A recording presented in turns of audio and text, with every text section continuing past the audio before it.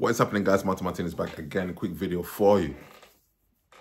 So I'm having a few chats with a few different people, just in respect of the UK right about now and where things are at. So if you live in the US and you're looking at this, maybe it won't mean anything to you. But if you're living in the UK, you let me know your thoughts down below. So I think I did a video on this previously when I was in Spain, and that's the question about anyone who went away from the UK and then decided to stay where they were and didn't come back. So as it stands right about now, so in the UK, we've just had an election take place, and Labour have come into government. Labour Party's come into government. Usually they're slightly more centralist left or left wing compared to the Conservatives that were in before. Now, I have no real sort of political perspective in the sense of saying this is going to be better or worse, but I do think personally, I think that ultimately, for those that, again, know what it's been like to live with the way life has been in the UK right about now, the Conservatives have been in for the last 14 years, and now they're out, and we have Labour in right about now. So at the end of the day, there's going to be some type of change. It was what we'd expect. But nonetheless, from my perspective, there was no way, realistically, the Conservatives could have stayed in. However, my issue right about now, the question is for you guys in respect of the UK, what are your thoughts? I think at some point I probably will end up leaving the UK. I can't see at this point anymore what would be the actual benefit to stay. When we think about it from so many different angles, seems to be obviously one of the key things being that of Brexit that has literally made it so the UK is pretty much crippled at this point in time. Until the UK joins a single market, from my perspective, there's no way this place can move forward at all. If you think of it from the perspective of cost of living just alone, the cost of your food, the cost of your energy bills, the cost of your, your travel and so forth, fuel, energy, all these things that we need to try and function, it's really not looking good. Apparently, the UK at this point in time now has more food banks than McDonald's. So I don't know what that says, or actually I do know what it says. It says this country is really struggling. The country's on its knees. And realistically, for what Brexit was, or what it's supposed to have been, for those that chose to vote for Brexit, clearly that's not what they've got. Realistically, you can't be so close to Europe, in my opinion, rely on trade from Europe, and at the same time say we're not going to be part of it, and now we find ourselves here. Everything that comes in is higher. There's higher tax on what's coming in, and equally for people who want to import things, it's so difficult for businesses to function because they can't get the materials in. So the premiums on top of the cost to get things in drives everything up, and then you now, the guy in your pocket, you're now paying even more for what we would have got regarded as basic items. Now, only recently I was in Nice in France, and I was in Napoli as well in Italy. And I mean, just for basic thing that comes to food, it didn't cost as much that I paid compared to the UK.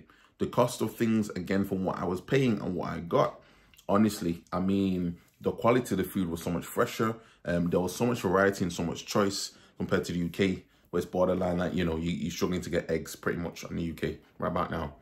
The cost of, in respect of when we're working here in the UK as well, you're paying more in tax, constantly paying more in tax. And it seems to be a vicious cycle. I think people don't quite understand this sort of dilemma that you can be in.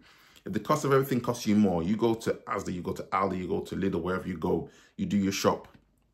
Your shopping, then you have to pay more for the shopping because it means everything's going up. So now the cost of what it would have been, let's say you bought milk, eggs, bread, basic things, tea, coffee, whatever it is. We're not talking about luxury stuff right about now.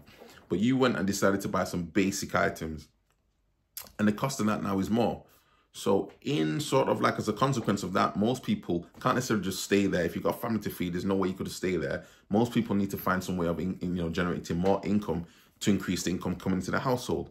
You increase your income now to try and afford the living costs. As a consequence, you end up paying more tax. Can actually be worse off than you were before. So from the perspective I'm looking at right about now, it's like there's no incentive to work in the UK. That's kind of what it feels like. I'm not someone who claims benefits. I work for a living and everything else like that. But if you see, I'm not saying see people, but if you take the perspective of saying, because I'm paying so much in tax, if I'm trying to get to a 20% tax band or even a 40% tax band, I'm paying more. Higher rate taxpayer, I'm going to pay more. What's the point in working? So you artificially then try to keep your wages down to the point of staying within the 20% tax band, which is the entry level for tax. But that being said, though, you have less money in your pocket. So what's the actual incentive here?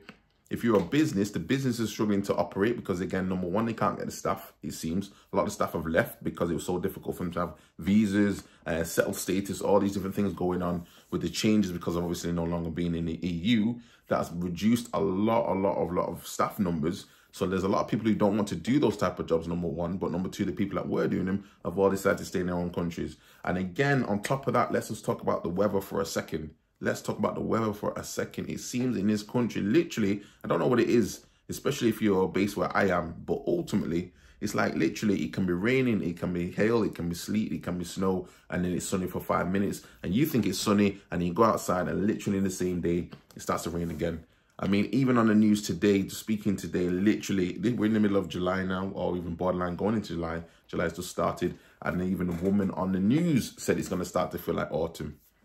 Don't know what's going on. So the only problem is, the real question I have right about now is, when you do decide to leave, if you do decide to leave, where do you go and what do you do? And that's what I want to put out to you guys as well. Leave your comments down below and let me know, what have you done if you decide to say, you know what, I'm going to up sticks, I'm going to leave, I'm going to go out to the UK and do something else. Where have you gone? I mean, France, there's maybe one thing. France, Cyprus, Spain, Portugal, Croatia, you know, all these different things that people have said to me. Italy as well. Where have you gone and decided this is what I'm going to be? Now, I know it's a lot more difficult after Brexit. It seems to be like, technically Brexit's made it so that certain people in certain circumstances are locked into the country, whereas before we could have moved around.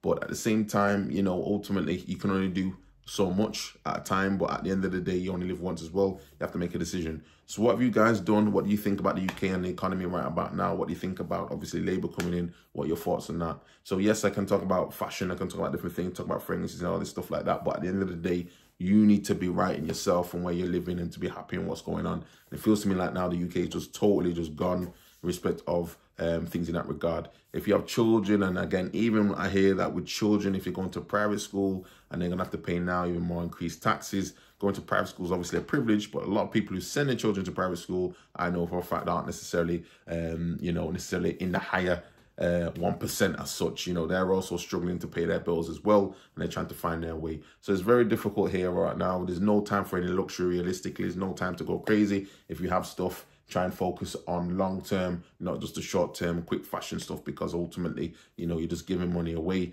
and especially in these times we'll need it more. So these are just my thoughts, guys. Again, it's a bit of a ramble video, but you leave your comments down below. Let me know what you think, and I'll see you next video. Peace.